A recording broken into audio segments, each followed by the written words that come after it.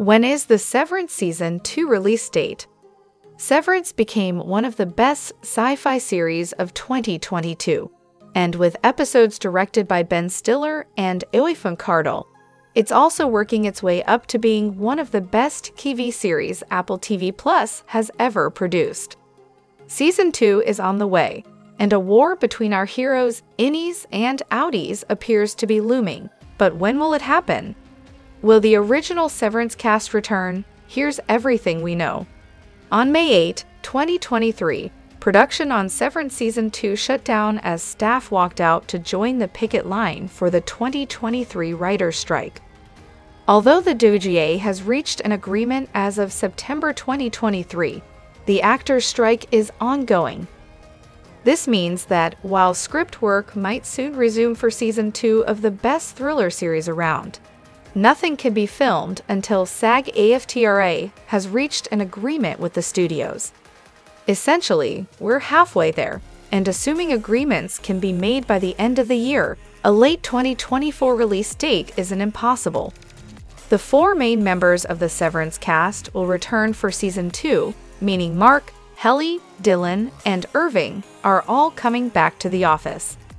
Patricia Arquette has also been confirmed to reprise the role of office manager Mrs. Coble. At the same time, Tremel Tillman will return as Seth Milchick. Considering what Mark learned in the last episode as well, we can probably expect to see a little more from Dickon Lackman as Ems Casey. In November 2022, a number of new cast members were announced for Season 2, including Gwendolyn Christie, Bob Balaban, Robbie Benson, Olafur Darry Olafsson, Merritt Wever, Stefano Karanit, John Noble, and Elia Shawkat.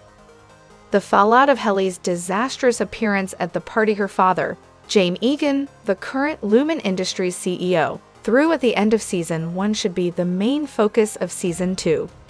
Similarly, we like to think that what Irving learned about Bert will be picked up in Season 2.